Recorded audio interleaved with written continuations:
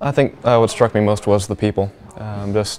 You can hear a lot about the religion, about the landscape, geography, the culture, but when you get to meet people in their homes, talk with just the normal citizens, and see how that culture plays itself out in the people's lives, I think is really when things take effect, and really when you see a difference in culture. So just the families that I dined with, just in talking to them about their feelings about education and compassion and devotion to their religion, that really struck me more than anything.